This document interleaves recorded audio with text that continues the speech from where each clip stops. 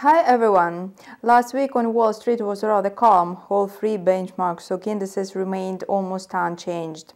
However, they mainly traded in the red zone.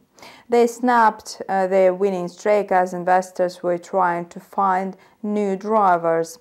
Currently, it is not that simple as there are not many events that could potentially trigger a rise. The earnings season is in the spotlight. So far, profit results have been mixed. This week, Alphabet, Microsoft, Amazon and Meta will reveal their quarterly results. What's more, the US will unveil the GDP data for the first quarter. It may provide more hints about the future course of the Fed's monetary policy. Enjoy the video review. Please leave your comments down below. Let's start. As we have already mentioned, the earnings season is in full swing.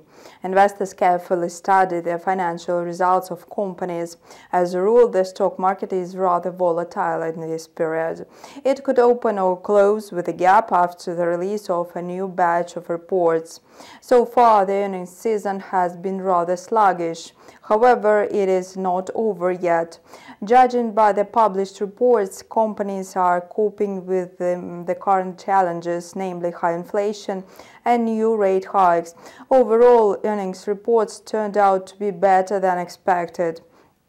The relatively calm market was shaken by Elon Musk. Tesla posted the lowest quarterly gross margin in 2 years, so its shares fell by 10% on Thursday. SpaceX also incurred losses. The first test launch of SpaceX Starship rocket, the most powerful rocket ever built, ended in an explosion. The new week also opened with slight fluctuations in stock futures. It seems that investors were reluctant to open new positions ahead of new earnings reports and economic data.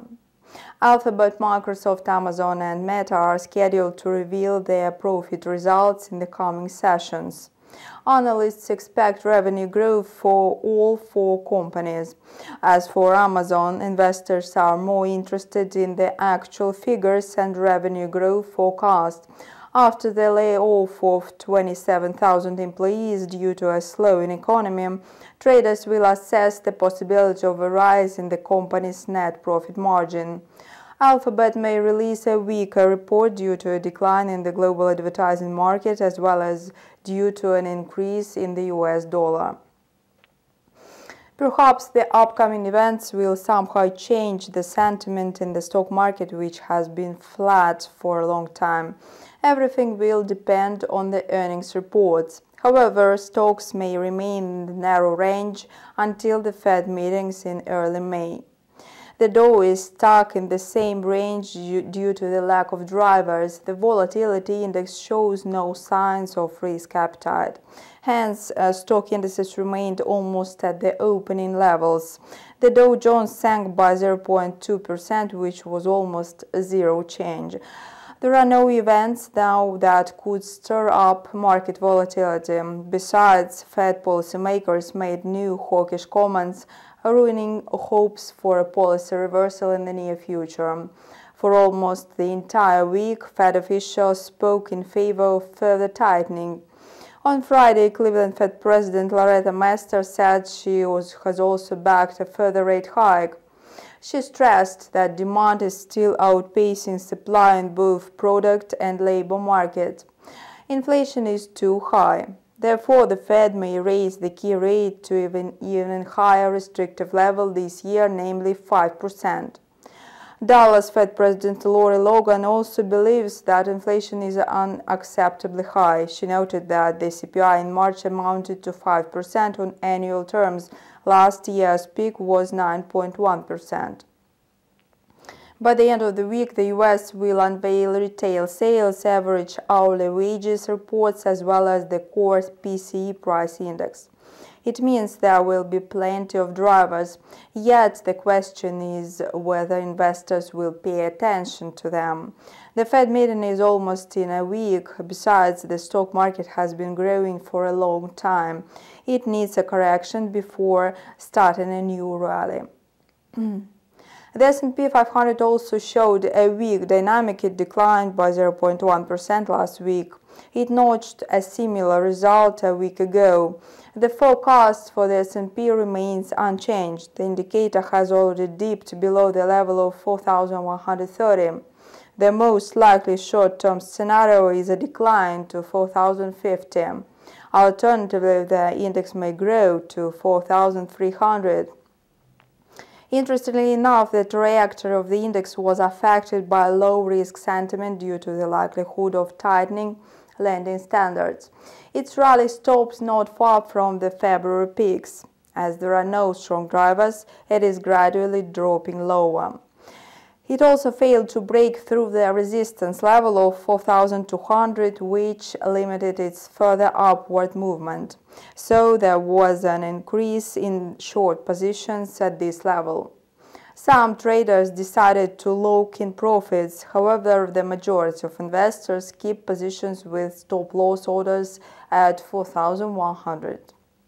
Stock, currency and commodity markets will surely become extremely volatile after the Fed meeting, which is scheduled for May 3rd. The central bank is projected to undertake another rate hike of 25 basis points. Almost 90% of traders are betting on such an outcome. A month ago, more than 70% of market participants priced in a pause in monetary tightening. The main question is whether the Fed will continue raising rates. If there are dovish hints in the speeches of Fed policymakers, stocks are sure to jump. Until then, volatility will remain extremely low. However, the earnings reports of some companies may cause slight movements in the market.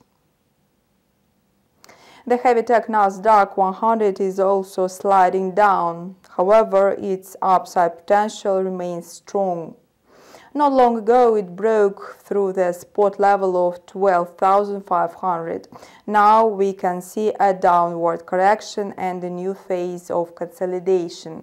If the earnings reports are upbeat and the Fed hints at a policy reversal, the index may climb to 13,600. However, this is the highest level it may reach in the current circumstances. The downward correction now looks more likely. The stock market was also shattered by recession fears and woes in the banking sector. Last week, JP Morgan Chase CEO Jamie Dimon said there are storm clouds ahead for the economy. While the banking chaos won't necessarily force a recession, it's recessionary. However, macroeconomic data published on Friday eased market concerns after such dismal statements. The US PMI indices reached an 11-month high. The earnings season has been positive so far. However, there could be some surprises. Apart from that, there have been lots of talks about a default in the US. Although investors pay zero attention to it, this is still a bearish factor for stocks. As seen, there are plenty of negative factors that may lead to a significant drop. On Thursday, US GDP data for the first quarter is on top. The reading is expected to decline to 2%, then 2.6% worse than expected. It could lead to a wave of sell-off. That is all for now. Hit the subscribe button and have the latest market news at your fingertips. See you.